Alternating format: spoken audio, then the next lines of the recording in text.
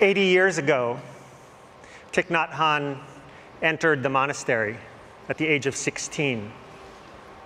48 years ago, there was a conflict in his country, the Vietnam War.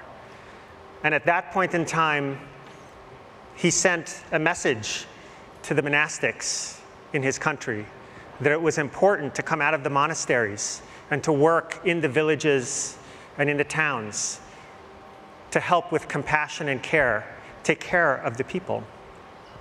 34 years ago, he and Sister Chang Kong founded Plum Village. During this time, he was in exile from his country because the message he gave of peace was a controversial one. Martin Luther King had nominated him for a Nobel Peace Prize. 11 years ago, he returned to Vietnam for the first time. 4 years ago, I wrote a letter to Thich Nhat Hanh because I had heard that he would be coming to the San Francisco Bay Area. And he's a dear teacher of mine, and I wrote, "Honored teacher, can you join us to meet with business leaders to consider the ways in which mindfulness and compassion could serve as an ethical foundation for business?" And to my delight, he said yes. So 3 years later, our friend Mark Benioff, myself, and other business leaders met with Thich Nhat Hanh for a delightful afternoon of meditation and conversation about compassion and mindfulness. And today, we have the distinct honor and privilege to have 24 brothers and sisters from Plum Village join us this afternoon. And they're going to offer us something very, very special. So I want to say just a few last words about this. They're going to offer us a traditional chant on compassion, a chant that cultivates the spirit of compassion as a direct experience. So we've been talking about compassion all morning. Now we're going to have a direct experience of cultivating compassion through this beautiful song that they'll offer.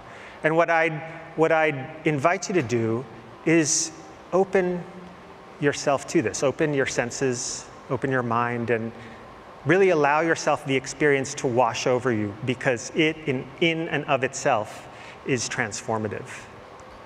So with that, the monks and nuns of the Plum Village Monastery will now come and offer us the traditional chant on compassion, Namo Avalokiteshvara. And as they come now, I would invite us to also invite them to this stage to make this offering in noble silence. The monks and nuns of Plum Village.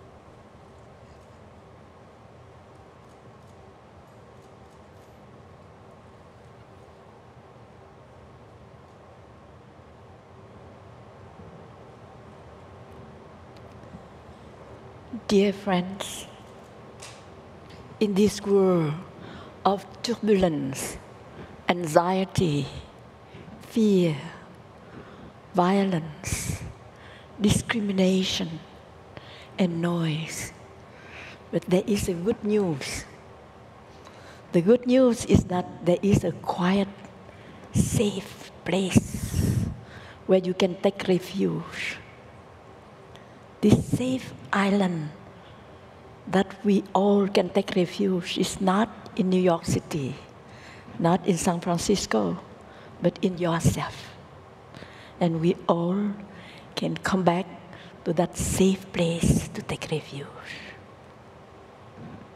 Every time you need some peace, some quiet moment to take refuge in, you can find that peaceful island right here within yourself. I myself, every time I feel totally lost, full of fear, despair, at that very moment, I know that only peace in myself, love in myself, understanding in myself can help me. So I have to come back to my in-breath totally with my in-breath, totally with my out-breath. I try to dissociate myself with that news who make me so desperate, that event who make me so desperate. And that for a while, sometimes I cannot touch my peace yet, and I need to continue to touch that peace by a walk. I go out, I walk in, and my mind dwells totally with my in-breath. My mind dwells totally with my out-breath. And if I can succeed to keep my mind with my in-breath and out-breath for 10 minutes, 20 minutes, and peace, clarity of my mind come back, and I know what to do and what not to do.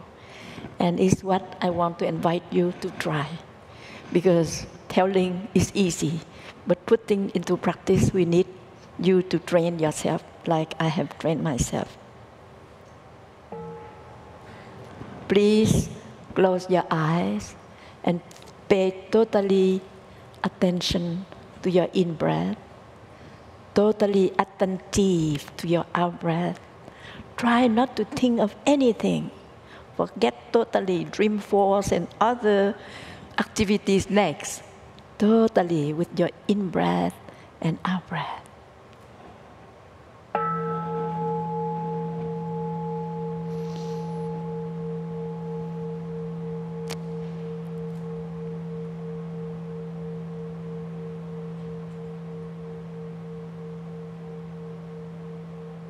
Breathing in, I calm all the tension in my body. I calm all agitation from the top of my head. I calm every cell of my face, every cell of my whole body. Breathing out, I release tension on my whole body. That idea of fear comes. I let go. Please fly away, my little fear. That anger come back. Please fly away, my anger. I need some peace, some clarity before I can look deeper into you and to know the way out with beauty, with dignity, with compassion.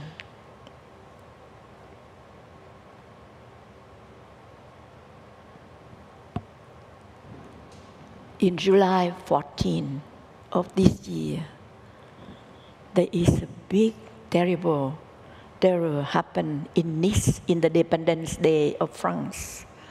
a big truck with explosive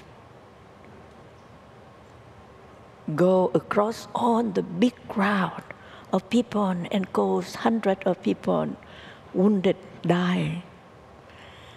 And it's not the first time terror like that happened in Paris, in the stadium of sport, in many restaurants, and it's too much.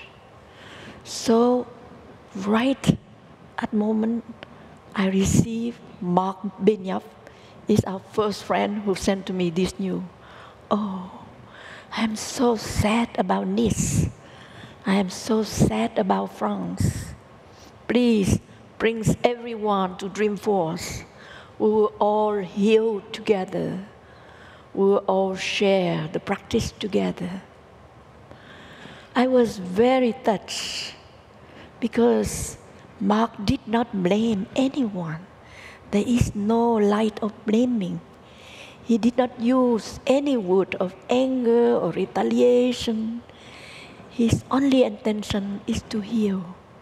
And he wished that we come together with him and with all of you. We try to heal as much as we could.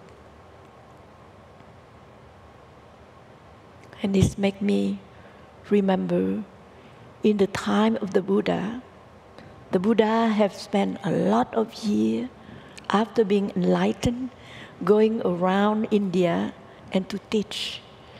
And his teaching is not very easy. Sometimes it's very difficult, dangerous. And I remember the historical fact when he gave the teaching on love, the discourse on love. Because the turbulence, the anger, the fear is maybe similar to our time.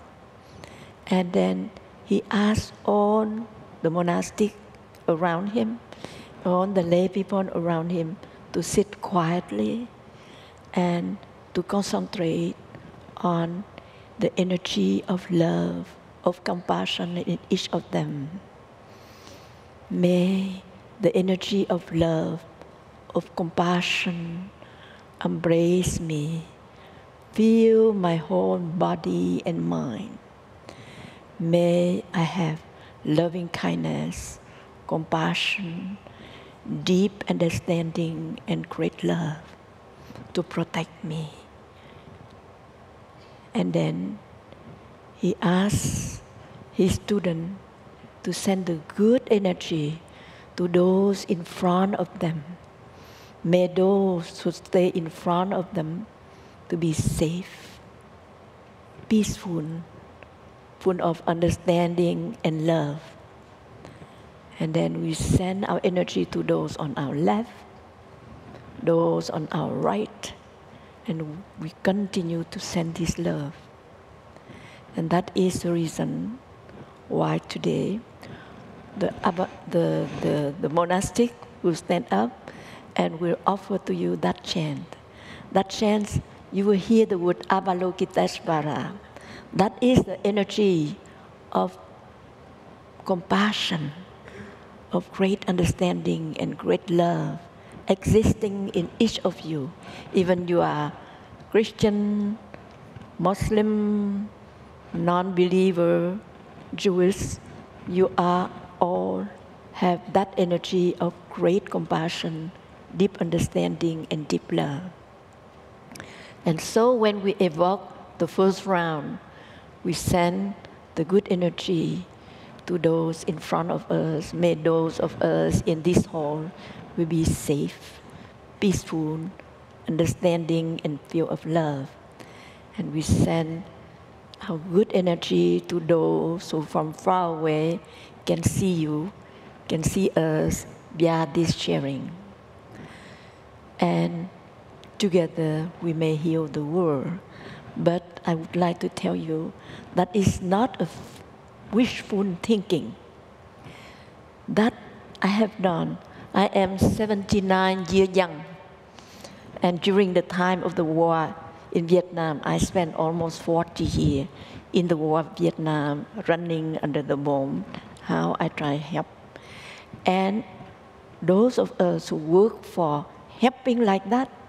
Suddenly one night, unknown men with masks came and threw grenades and killed. And in front of 2 cops and 16 persons wounded. And our work is only for healing, for helping people. We help those in that side, we help victims in the other side, but they kill us. And so going back to the island of myself, I try to look deeply. Well, I have the Buddha nature, but they also have the Buddha nature. But maybe because their look, their perception about us is wrong, is misperceived. They only see one part of ourselves and they thought that we are bad, politicians. So we continue to cultivate love and understanding. And in the discourse of funeral of my 2 friends, I said that I cannot hate you, you who killed my friend, because I hate your misunderstanding, but not you. I know that you will help us if one day you understand who we are. And then people around are so moved. Many Catholic priests, many Buddhist monks, many non-believers love us. However, a few weeks later, they kidnapped 6 and they liquidate. And a few weeks later, they arrest 5. They brought them to the riverbank and they said that, are you sure that you are from the School of Youth for Social Service of Thich Nhat Hanh? We are sorry. We are forced to kill you. And they shot 5 of my friends. But one friend bleed a lot. He fell into the river. And thanks to him that we knew that sentence, because 4 others have been totally killed. And in front, you can speak about compassion, mindfulness, but in front of 4 cops of those who serve for peace, for understanding, it's very difficult. And then again, I have to go back to the island of myself, calming, loving, understanding. And thanks to that, at the 4th day of calming, I remember the sentence the survival person told us, we are sorry, but we are forced to kill you. So in my discourse, I said that, thank you for saying that you are forced. It means our word of understanding and love touched your heart already. But in the situation of war, you cannot. But I'm sure that with our loving kindness, our energy of Avalokiteshvara I'm sending to you, you may find a way to save us. And from that day, we continue the work. From 300, we become 500, 1,000, 5,000, 10,000 social workers without any murder. And I know that today, if you listen to me in this hall, if you listen to me in any internet, if each of you try your best to touch the energy of peace, of understanding and of love in you, and then you send your good energy to yourself and to those around you, and continue to do that. Remember my experience. Don't lose your patience. Even those who condemn you, those who are very cruel to you, those who chase you away. But as soon as you are still alive, please continue to send your energy of love and of peace. I'm sure that one day our world will be much better and our planet will have more chance to survive.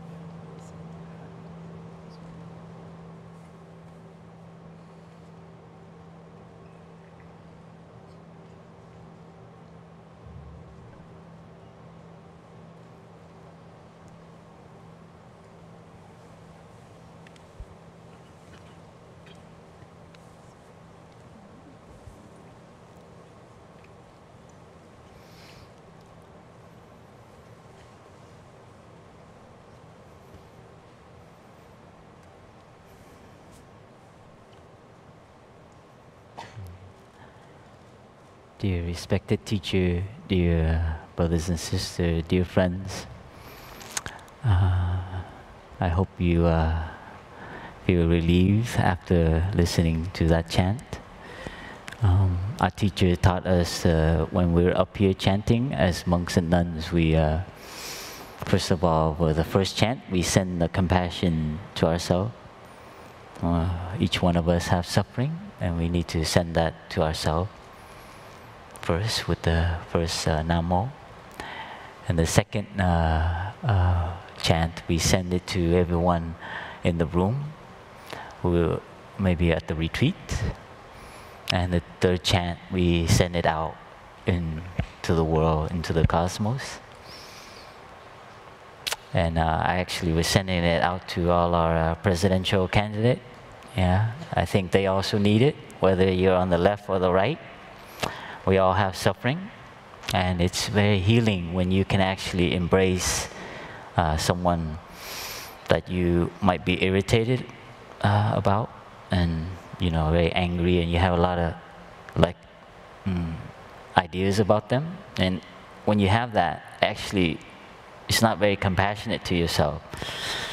So it's a practice. A lot of people are challenged by that. It's like, why would you do that? But you do it for yourself. So this is what I was sending out there to all the places and all the soldiers and all the people who have to do these things so that we can live safely, that we can live abundantly, and we can eat our lunch and not worry about our next meal. This is what was in my heart. And I just want to just check out there, like some of you might be wondering, why are we here? Because we got that a lot while we're 4 days. We've been around walking like zombies and smiling, and the security people, they go, what are you guys doing here?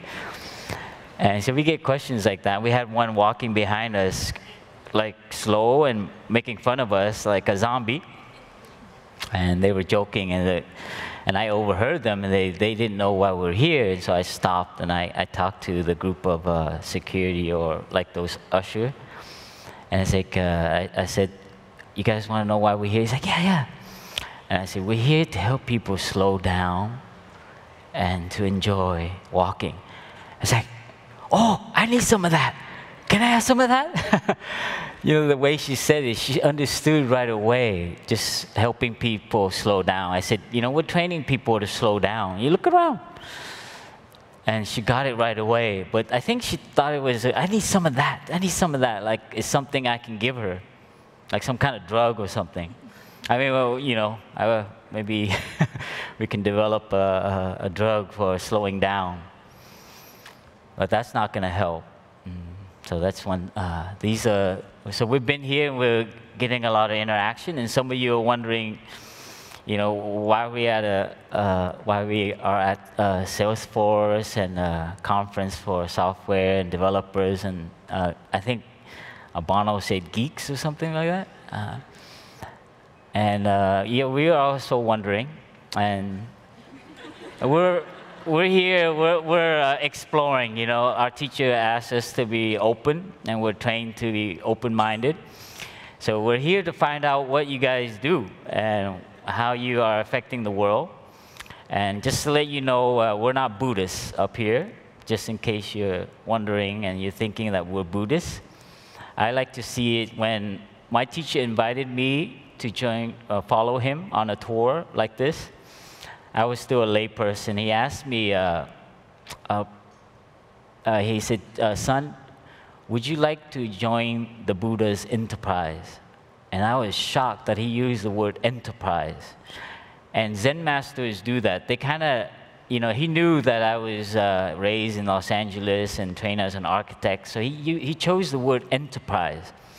And my family is Buddhist, and we go to temple, and we do the prayer, and then we go home. Sunday temple or Sunday church. And that's the first time I came across our teacher, and he invited us to join. He invited me to join, and that word stuck with me up to now. And now I understand what he meant now that we're here. You know, this is not a religion.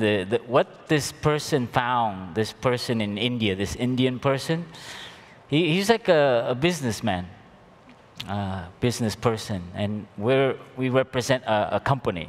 So we're the longest lasting company in the history of humankind, 2,500 years. So you have to see it like that.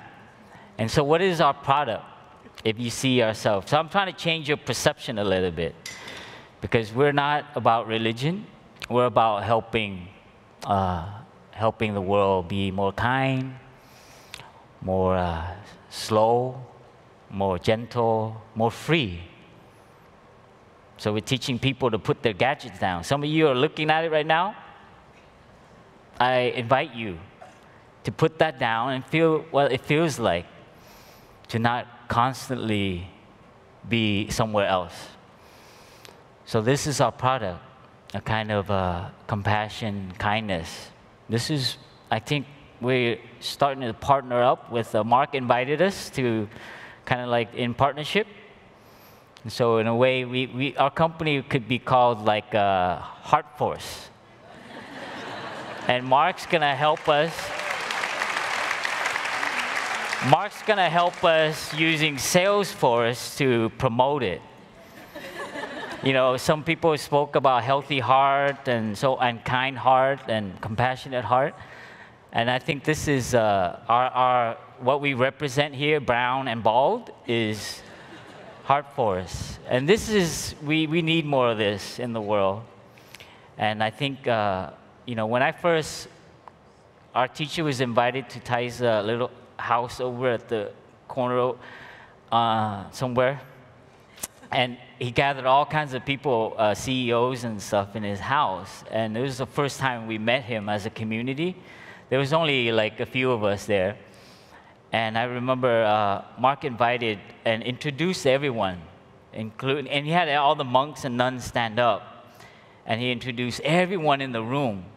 And we thought that was it. And then Mark, actually, he called everyone in the back who were serving us. They were caterers and people who were serving us. And it made quite an impression on a lot of the monks and nuns. You know, this is a Zen master, very important people, CEO. But something touched me that someone would take the time to actually, you know, to invite people who were serving us to come out to just acknowledge that they're there. So I think that was the beginning of our relationship in terms of working with someone who seemed very authentic. And more as we learned, we didn't know what Salesforce, what they do at all. We were quite ignorant about like this world. But I knew that our teacher gave us some the monks and nuns assignment to actually two of the areas for us to enter is the business world and the media.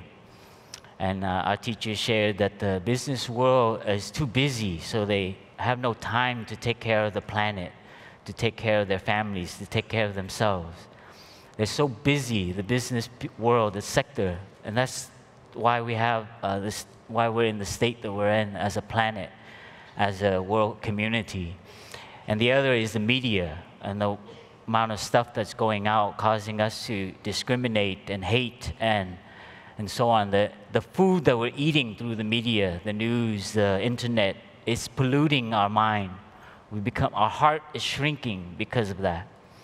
And so these are the two tasks our teacher asked us to explore.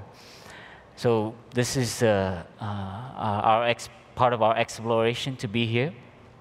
And I just want to share a little bit of our product. The first one is about suffering. And we want to teach people how to suffer. Our teachers shared, if someone knows how to suffer, they will suffer less. You might be wondering, I don't want to suffer. That's exactly why you continue to suffer. So we teach people how to be with their suffering. If you know how to be with your suffering, your heart will melt. Some of you might have touched that as you were listening to the chant. You might have remembered someone. You might have remembered yourself. You maybe had a little tear form in your eye. That's exactly the essence of compassion. It's not, it's not a product that you can sell or you can package. It's only when you can touch your suffering that it will arise. So out of suffering, compassion arises. So you cannot run away from suffering. So what we teach is people how to be with your suffering. When we breathe in, I am feeling sad. Breathing out, it's okay to be sad. Breathing in, I feel lonely. Everyone on Facebook and they are having parties and I feel alone tonight, Saturday.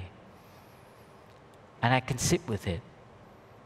I don't need to do and go anywhere. I put it down and just be with my loneliness. And it's from that ability to sit there and be with your suffering that you begin to see that it flows and it goes away. This is the key to our what we're teaching people, is that don't run away from your suffering. You have to learn. There are ways, there are techniques, and this is our whole life, to train and to share. That is our product, teaching people how to suffer so that they can suffer less. And through the mindfulness, through the mindful awareness of our breathing, with our walking, with our eating, all these different techniques, even computer. You're on the computer, you might be tense, and that will affect how you write your email. So we invent mindfulness bell. When it chimes on the computer, you relax your arm and you breathe. And so why am I so tense? So this is how to suffer in many ways, tension and so on, and even the bigger suffering in our family. The second product is happiness, compassion, joy. And happiness, as you heard from Daniel, it is also a habit. Happiness is not a state you arrive to in the future. A lot of you in the business, and you think you get there and you will be happy, your promotion, your so on. It is not something you arrive and you have, and it's not packaged. Happiness is a habit. And we have tools to train so that you're more peaceful, free, more solid, more stable, less reactive. And a person who has these qualities, freshness, more spaciousness in the mind, in the heart, and then that person no longer runs, no longer is pressured to push and pull. And that person is really nice to be around. You sit next to people who are solid, who are fresh, who are free, who are open-minded. Those kind of people, if you can package that, Mark, I mean, that would be the thing that we would want. Of course, you cannot sell it, you cannot give it. And that's the trick. And I think we're learning that it's kind of like a koan for us to be here and to kind of work in this environment. Because we are also, as monastic and as a community, as a company, also being tested with iPhones and computers. And so we're exploring ourselves, these products, and making it more applicable, more applied to your life and to our life.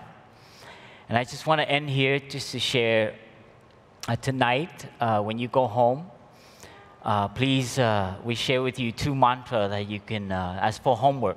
When you go home, you see your loved one, your partner, your child, your husband, your wife, whoever it is, you can say to them, and you take a few breaths before you enter the door and say, darling, I know you are there, and that makes me happy.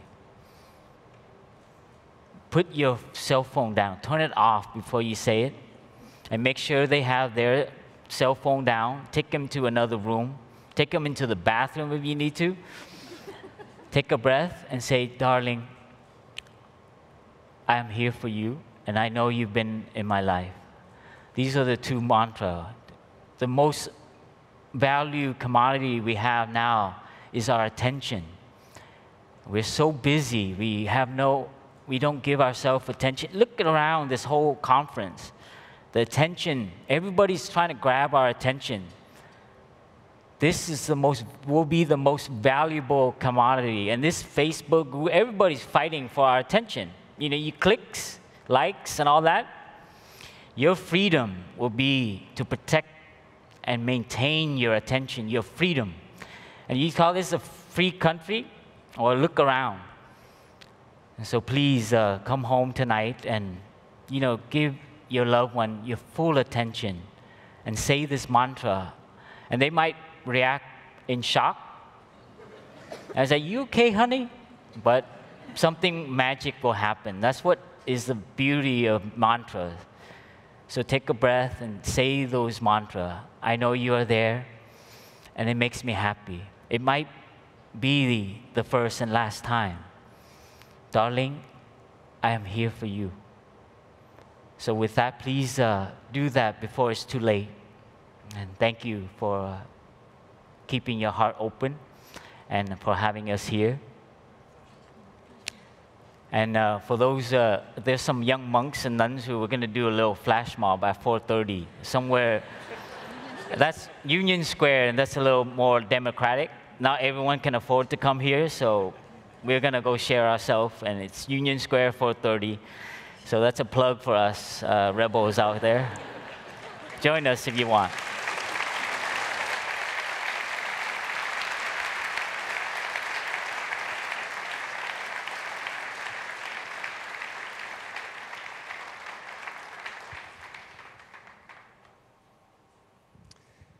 Thank you. You've all been recruited to be a part of Heart Force. So be well and be a bridge. Thank you.